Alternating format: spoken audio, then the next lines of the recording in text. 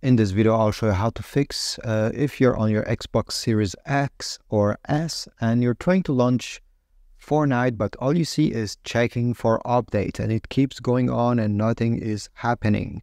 So what you need to do in that case is you need to exit Fortnite.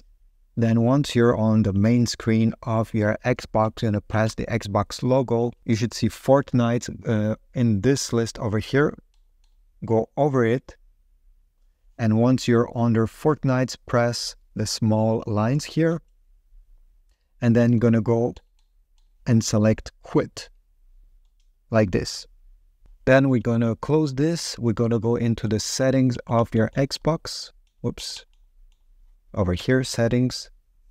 Then you're going to go network settings. From here, we're going to go under advanced settings. And here we're going to select alternate MAC address. Then I'm going to press clear.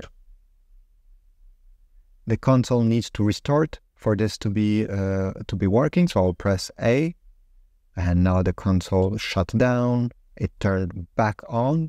And we're just going to wait. And by the way, meanwhile, while the console is restarting, if this doesn't work, what you can do is to simply unplug your internet router, your Wi-Fi router at home, unplugging during 5 minutes, and then plug it back. So we're just restarting it. That's just another way to do it. And usually this will solve your issue if you didn't solve the issue with the first trick.